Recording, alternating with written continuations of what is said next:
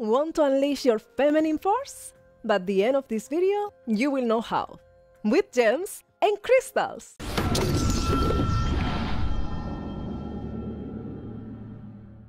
Hi, this is Vives Khuong, and I work with women who want to reignite their passion, their femininity, and their sexuality. And by the end of this video, you will know a technique to do exactly that. Before we get started, make sure to subscribe and click that bell so that you can receive all the goodness. If you consider yourself what some refer to as right brain oriented, meaning that you connect more with abstract matters, maybe more intuitively, and maybe a little bit less intellectual, this is going to be like second nature to you. Otherwise, don't worry, because I had a lot of clients that consider themselves left brain oriented, meaning more intellectual, and had amazing results with the techniques we're going to learn today. They found more self-confidence, intuition, self-love, and other benefits, so get ready for this. Since ancient times, we have worked with the power of ritual in order to declare, amplify, empower our intentions. And in this way, we can celebrate it with our communities. So these sometimes are transitions like rites of passage, weddings, birthdays, or celebrations like quinceañera or Sweet 16. Sometimes it's just smaller transitions like waking up in the morning and having our morning routine that we know it sets us for the day so that we have a better experience. So ritual is something that we can bring to every aspect of our lives in order to gain more insight, more depth, and more sacredness in our lives so that we can create our life and manifest more consciously what we are experiencing. Sometimes in the world that we live in, we are more focused on doing, and this is part of our masculine side. If we want to empower ourselves as women and tap more into the divine feminine, we can start incorporating these small rituals into our lives. It can be so enjoyable, and it will help you connecting more with your body, with your environment, with the elements, with the seasons, so that you are more in tune with nature, in tune with your cycles as well. So we're going to be working with crystals and gemstones, and we're going to also connect with the cycles of the moon. Super excited to share this with you. So why rituals? I remember once with my husband, we were going always into the same story. It's like we were like playing our roles, and every time that we would get to a certain point, we got into an argument. And at a point, I said, enough, this is ridiculous. We're just like playing our roles. Let's cut off this right now. And I realized that unless we use some kind of ritual to shake a little bit our psyches, to go a little bit out of the routine of the everyday life, we would not move forward and let that go. So we decided to do a special ritual. We sat together, we crafted how it is going to be, and it was an amazing experience. It helps us connecting so much. So imagine when we celebrate things like weddings and birthdays, all of that brings us together. So we can always do this to connect with ourselves, our beloved, our families, our friends, and it can be an amazing experience. By the way, if you want to see the video of this story, you can check the video up here. Oh my goodness, I am excited to share it with you. Now, let's get started with the ritual. The first step is going to be your intention. What are you wanting to accomplish with this ritual?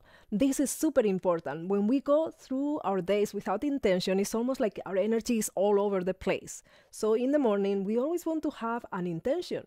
And for rituals also, it's almost like a channel that is going to conduct our energy so that we accomplish something. And when we set our intention, we have three possibilities. It might be something that you want to manifest, or it might be something that you want to release, or it might be something that you want to complete. So you can choose it by thinking about what is important in your life right now. If it is something that you want to create, something that you want to release, or something that you want to complete, or you could take a more intuitive approach, meaning that instead to choose from an intellectual level, you close your eyes for a moment and allow the answer to come to you. So this is one of the ways in which you can start connecting with your intuitive aspect of the feminine, just closing your eyes and see what comes to you. Once you have decided what is the intention, then we want to make sure that we're going to write it. That is going to help us focusing more the energy and also start remembering more and bringing more energy into it. So if it is something that you want to manifest, we want to make sure we do it in the form of an affirmation. So you write an affirmation. Let's say that you want to have a beautiful relationship. You're feeling lonely maybe, so you don't want to have more loneliness, but you're not going to put that. You're not going to put, I don't want loneliness, or I don't want to be alone. Instead, we put the affirmative aspect. If you are into affirmations, you already know this, but I prefer to cover it just in case. So we will look for what we want instead. I want to feel companion, that I have a companion in my life. I want to be with my beloved and enjoy times together. It can be something that evokes an emotion in you, how you want to feel. That's super important for manifesting, how you want to feel, because it's what is going to bring that energy. It's going to bring the emotion of the energy to manifest that you want. So we want to focus on that. Now, if you want to release something, then you can put it like that. I want to release something, because sometimes we might use other language that is a little more like, I don't want this, I don't want that. But if we say, I easily release this, that sounds a little more like, oh, it feels good. So you want to write something that means what you want, what is your intention, but at the same time it feels good. It's like, oh, it's with ease and grace, anything that you want to put so that it makes you feel peaceful. And lastly, the completion option would be just writing something that you complete. And you can also add the words, I easily complete this. It can be maybe something that you have been working on for a while and you just want to complete it already. I finish my book. I finish my career. I complete this project. Just put it. And what I recommend is to take some time to envision yourself. How would you feel if at this moment you complete this? We want to start bringing a lot of this visualization and emotion into it so that we make it more real. It's part of the manifestation and the ritual that we're going to be creating together. Great. So now that we have the intention, we want to sync it with the cycles of the moon. And in order to sync it with the cycles of the moon, what we're going to do is we're going to, first of all, start paying more attention to moon cycles. Because when I used to go and live in the wild for 3 days out of the week, that helped me so much connecting with nature, with the cycles, and it brings a different wisdom into our bodies that we are more in sync with our environment. But when we live indoors, right, with the inside of the buildings, we sometimes might not know exactly if we are in a new moon, the full moon. However, if you are outdoors, sleeping outdoors, and there is a full moon, you notice it because it's so bright. It's like they shine a flashlight on your face. It's like there is no doubt tonight is a full moon. So we want to make sure to start getting back into those cycles, which brings a lot of connection and almost like this inner wisdom that we feel that we are in the flow with what is happening in our environment. It's super important. It helps us with our sanity, our nervous system. It helps so much. So we're going to see the calendar for the next moons, the full moon and the new moon specifically. So if you're going to work with manifesting something, we want to go for the next new moon. And if you want to release or complete something, you want to look for the next full moon.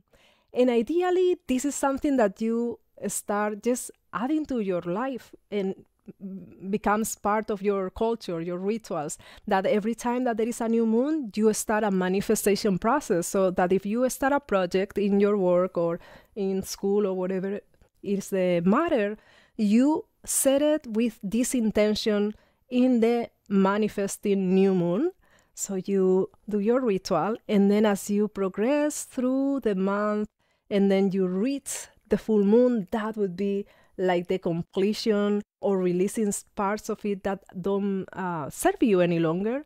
But we want to start seeing that creation and manifestation process from the new moon to the full moon. For us women, understanding cycles and allowing ourselves to sing with them and to flow with them can be very, very empowering because we have our own cycle with our menstruation.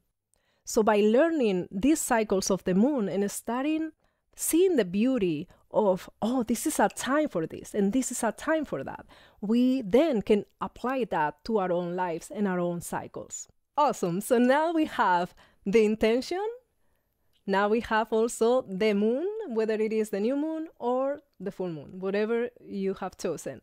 So the next step is going to be to work with the power of crystals. And we have one of my favorite gemstones, which is moonstone. I just love this crystal. It has what is called a dularescence, which is a pearly opalescence caused by light diffraction. And because of this, ancient civilizations would actually think that it has solidified moon rays inside, like trapped moon rays inside. It's just so captivating. It's amazing. And also another thing that is interesting is that they would think in Rome, they would think that if we put one moonstone in our mouth when there is a full moon, we could see our future. Well, I don't recommend to do that because this is actually a sodium, potassium, aluminum silicate, meaning that it has aluminum. And aluminum might not be the best for health, so let's not do that, but it is an interesting fact. It's fascinating to learn these things. At least it feels very interesting to me. Let me know if you like this kind of things. I would love to hear from you. So, when we work with moonstone, also we start connecting with the energies of the archetypes of the goddesses that work with the moon energy. So in ancient Rome and ancient Greece, it would be with Diana and Artemis, which actually is the same goddess, is just like the equivalence.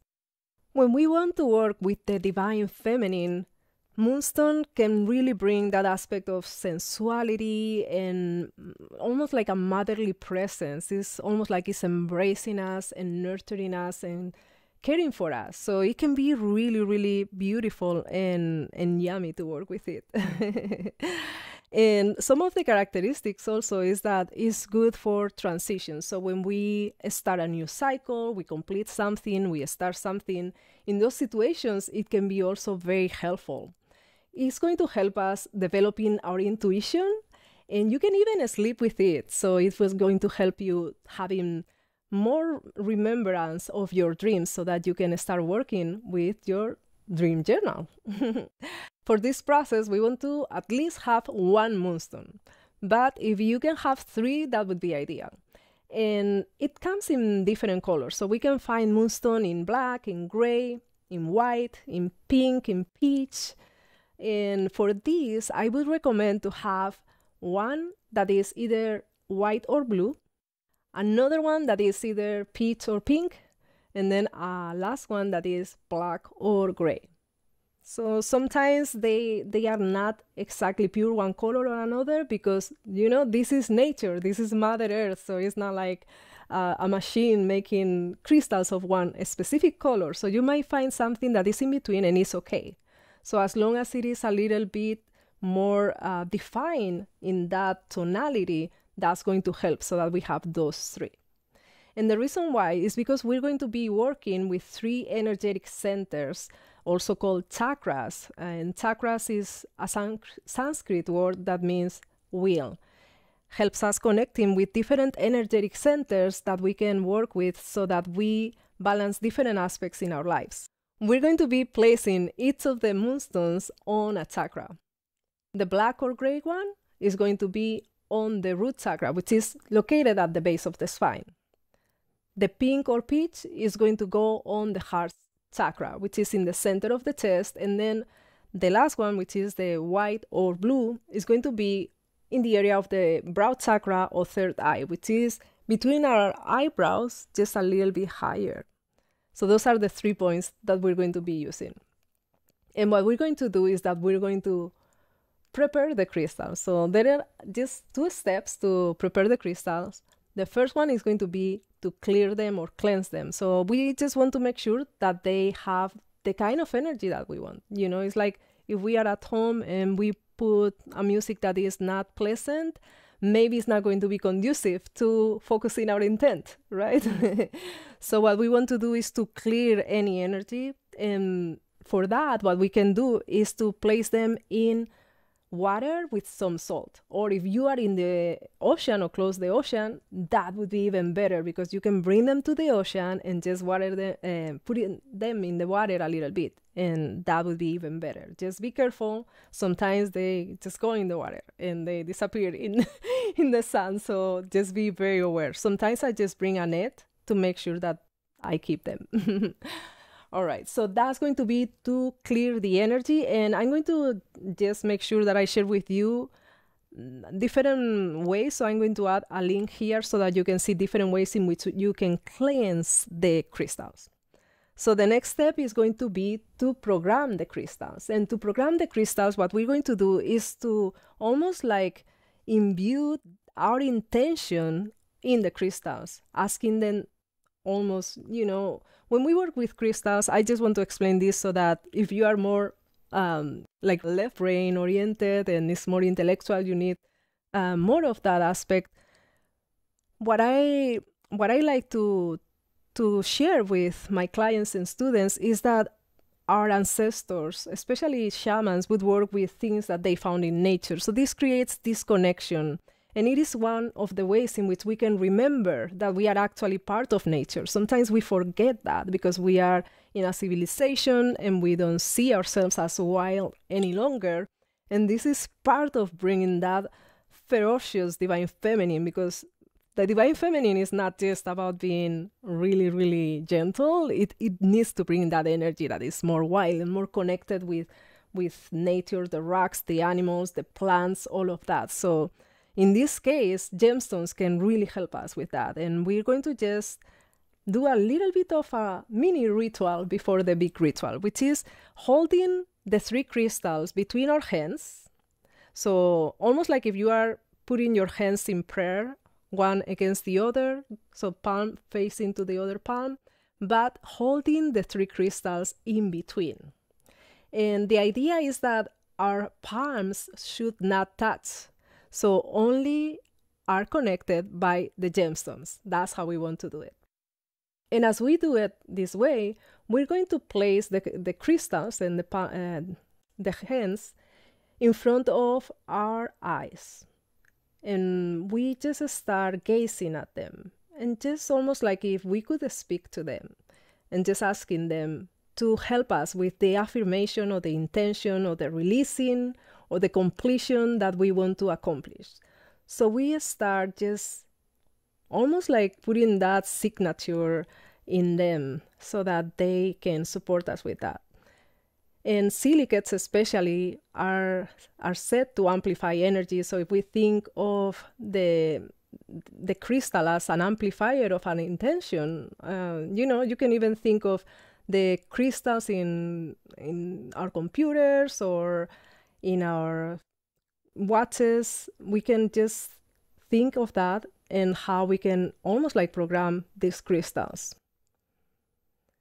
And just by having a moment, just gazing at the crystals and programming them so that they can help us with our intention, this is going to help our ritual going to the next level. It's going to help amplifying our intention. So I'm just taking a moment to do that with my 3 moonstones. And then after that, you can just bring them against your heart and just breathe in deeply, almost like exchanging energy between you and the crystals. As you breathe in, just bring in the energy of the gemstones into your heart. And as you exhale, you share your own energy with the crystal. So in this way, now you are even more prepared for this ritual. It's not just that you jump into it, but you have done the processes, the intention, choosing the moon, and now empowering these crystals so that you can work with them. So it can be super, super powerful. Once you have completed this, we're going to create a sacred space where we can have the ritual. So we want to have everything ready so that when the moon is there, whether it is new moon or full moon, we are all set. We have the intention, the crystals, and the sacred space. The sacred space, what I recommend is to have a place, ideally would be outdoors, but not everybody might feel comfortable. But why not? Let's get a little bit wild and just go all the way with this. So ideally we have a place where we can lay down outdoors, or otherwise it can be indoors, but see if you can have a window close or close to you so that you can still see the moon if it is full moon, or just feel as you see into the sky. That is going to magnify the experience of this ritual. And just make it really beautiful, really yummy for you. So you can put pillows that you like, maybe a little blanket or sheet to cover yourself and be like super cozy, almost like a nest that you are coming into for this beautiful ritual that you are preparing for yourself. And I recommend also to bring the power of herbs. And in this case, more than herbs, I would recommend roses. So if you are able to get some rose petals for this, they can be delicious as a tea. I love to do this. We have several rose bushes in our backyard, so I love to have some of the roses. I put them to dry. So normally we put it in the oven, but the oven would be off, but we leave it a little bit open, the door of the oven, and in that way they dry faster. Thus, they retain more of their aroma. So every time I open this container that I have with rose petals, it's like this caramel, almost like caramel smell comes out of it, and it's just amazing. I just love these rose petals. So you can have those rose petals, you can cover yourself with some of them, and then have like a cup of tea, like a mug that you love, one of your favorite mugs, with water, hot water, and just put some petals also inside. And rose can bring also a lot of nurturing energy, and it's really good to calm and heal emotions.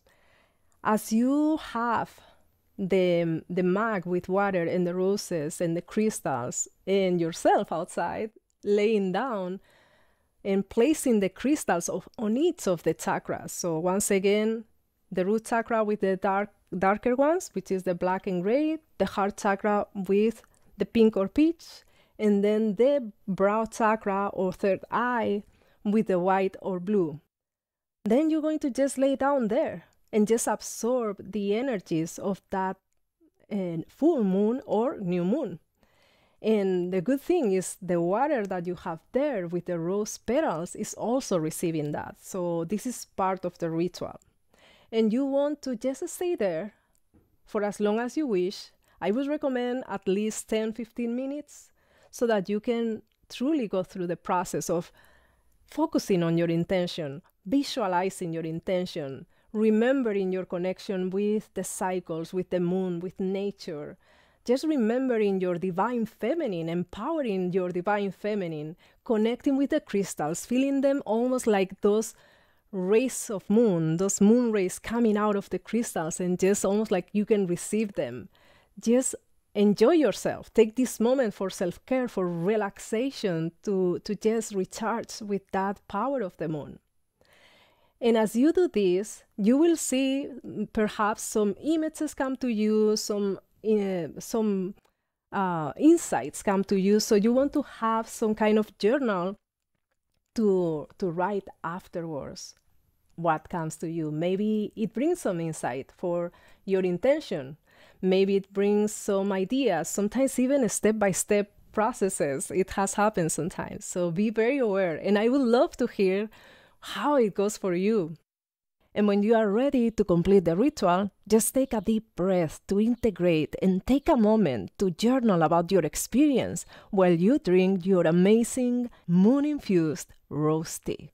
This will consolidate the process. And that night, you can even keep the crystals on your nightstand or under your pillow to receive further insight and benefits during dream time. And now some do's and don'ts. Do make sure to do this on a regular basis. The more you do it, the more you will get into it, the more benefits you will draw from it. And for don'ts, I recommend to not put candles, not have lighted candles, because that would take off a little bit the connection with the moon. We want to be as much as possible in tune with what is the moon. Is it shining brightly or is a new moon so we cannot see it? Just as much as possible. Don't have any lights, any candles. Also, another thing, another don't is going to be that we want to just focus on these moonstones that we have shared about, these colors, because there is another crystal that is also sometimes referred to as moonstone, and is rainbow moonstone, but it is actually not a moonstone.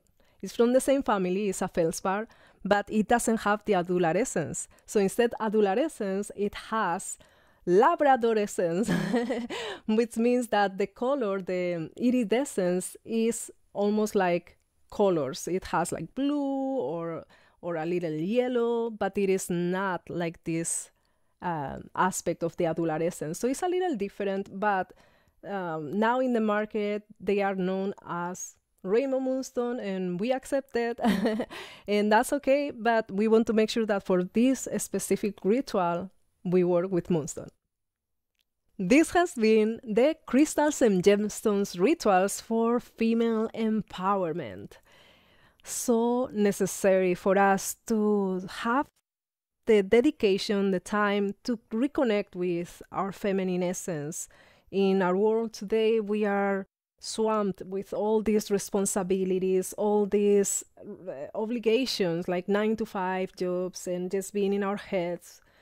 It's just not a way of living. What is the meaning of life if we don't have a moment to connect with our bodies, to connect with our environment, to really find the sacredness in life? And all of this, of course, is so connected with our sexuality. I know that for me, unless I go out of my head and into my body, it's impossible for me to have any relationship with my beloved. Because of this, I'm offering this course. It's a new course that will go through all the processes that we need to move beyond this almost trap that we have put ourselves into, and remembering how we can bloom into the ecstatic experience, how we can enjoy each day. Imagine 5 weeks working in this, but not just the small rituals, but truly a complete transformation of our psyche when it comes to being a woman, releasing the traumas that we had, releasing body shame, releasing any sexual guilt, truly completely transforming our relationship with our femininity so that we can shine as beautiful women that we are. I would love to work with you at that level, in that depth. So just go to victoriavives.com/ecstatic woman. I look forward to do this journey together, to transform and create our sisterhood so that we support each other. Until then, have a beautiful, beautiful day or night. I love you. Mwah.